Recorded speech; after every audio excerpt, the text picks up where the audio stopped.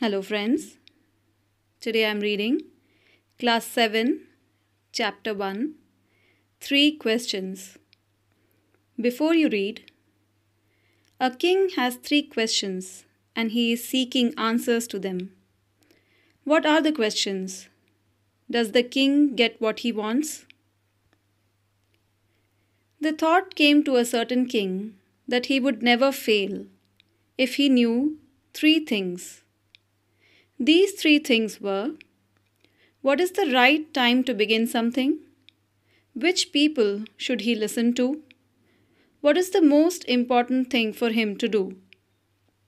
The king, therefore, sent messengers throughout his kingdom, promising a large sum of money to anyone who would answer these 3 questions. Many wise men came to the king, but they all answered his questions differently. In reply to the first question, some said the king must prepare a timetable and then follow it strictly. Only in this way, they said, could he do everything at its proper time. Others said that it was impossible to decide in advance the right time for doing something. The king should notice all that was going on, avoid foolish pleasures, and always do whatever seemed necessary at that time. Yet others said that the king needed a council of wise men who would help him act at the proper time. This was because one man would find it impossible to decide correctly without help from others the right time for every action. But then others said that there were some things which could be urgent. These things could not wait for the decision of the council. In order to decide the right time for doing something, it is necessary to look into the future, and only magicians could do that. The king, therefore, would have to go to magicians. In their answers to the second question, some said that the people most necessary to the king were his counselors. Others said the priests. A few others chose the doctors, and yet others said that his soldiers were the most necessary. To the third question, some said science, others chose fighting, and yet others religious worship. As the answers to his questions were so different, the king was not satisfied and gave no reward. Instead, he decided to seek the advice of a certain hermit who was widely known for his wisdom. The hermit lived in a wood which he never left. He saw no one but simple people, and so the king put on ordinary clothes. Before he reached the hermit's hut, the king left his horse with his bodyguard and went on alone. As the king came near the hermit's hut, he saw the hermit digging the ground in front of his hut. He greeted the king and continued digging. The hermit was old and weak, and as he worked, he breathed heavily. The king went up to the hermit and said, "I have come to you, wise hermit, to ask you to answer 3 questions. How can I learn to do the right thing at the right time? Who are the people I need most? And what affairs are the most important?" The hermit listened to the king, but did not speak. He went on digging. "You are tired," said the king. "Let me take the spade and work in your place." "Thanks," said the hermit, giving the king his spade. Then he sat down on the ground. When the king had dug 2 beds, he stopped and repeated his questions. The hermit gave no answer, but stood up, stretching out his hand for the spade, and said, "Now you rest and let me work." But the king did not give him the spade and continued to dig. 1 hour passed, then another.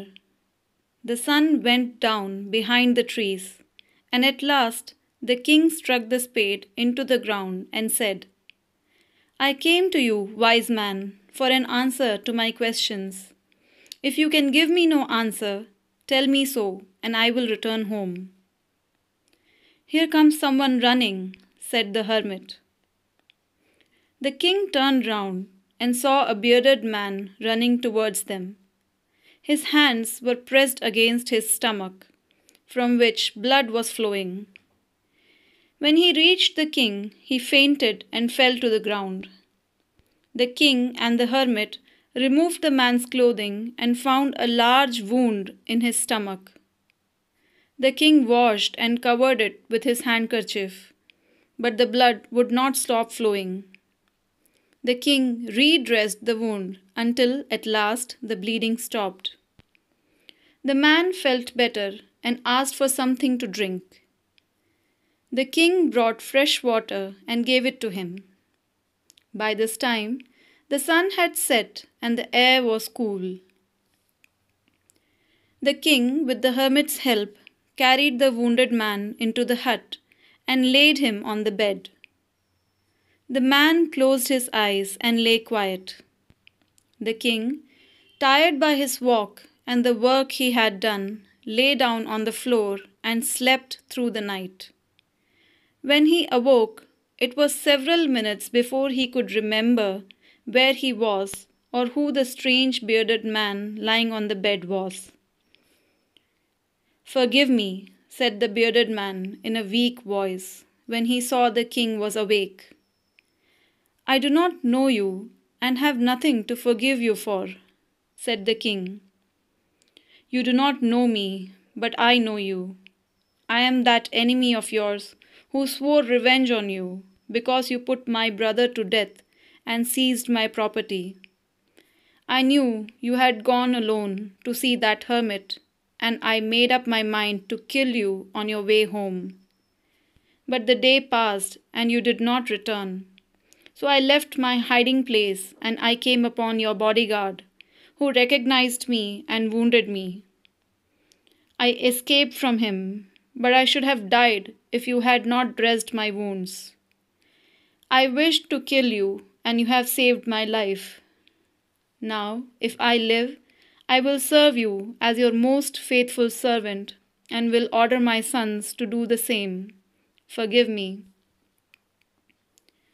The king was very happy to have made peace with his enemy so easily, and to have won him over as a friend.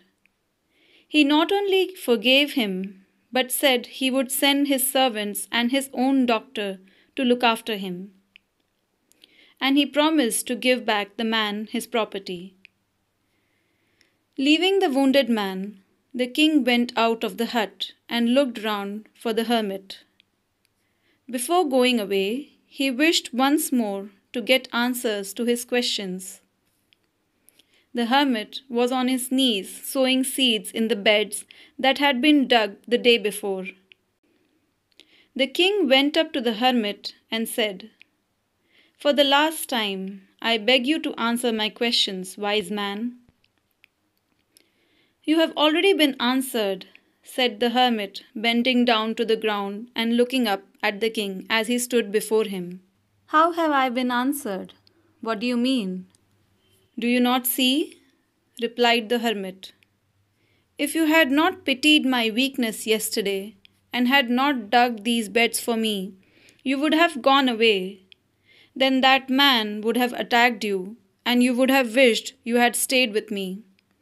So the most important time was when you were digging the beds, and I was the most important man, and to do me good was your most important business. Afterwards, when the man ran to us, the most important time was when you were caring for him, because if you had not dressed his wounds, he would have died without having made peace with you. So he was the most important man, and what you did for him was your most important business.